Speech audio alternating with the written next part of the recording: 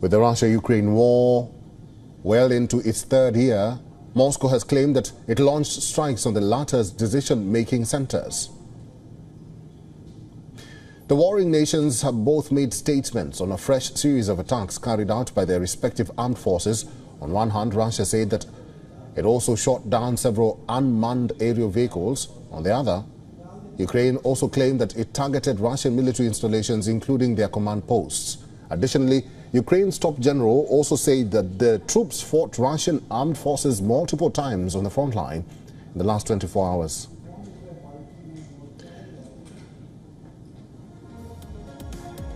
As the war continues to rage on, Moscow carried out targeted airstrikes on Ukraine's northeastern city of Kharkiv. According to police officials, the bombing killed one person and wounded 10 others, including 4 children. Authorities also went on to state that the attack was allegedly carried out using a new type of weapon, which is being identified by the local police as UMPD-30, a guided aerial bomb.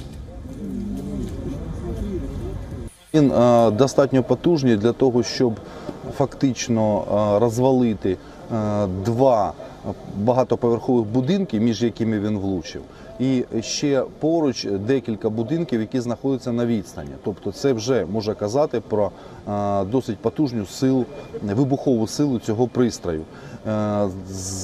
Він може використовуватися саме для враження людей, тобто фугасної дії.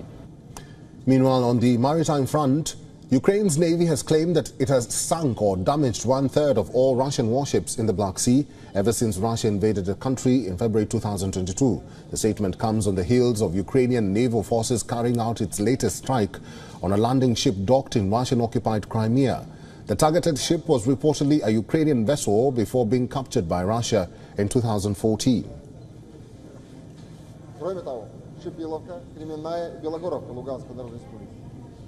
For all the latest news, download the WION app and subscribe to our YouTube channel.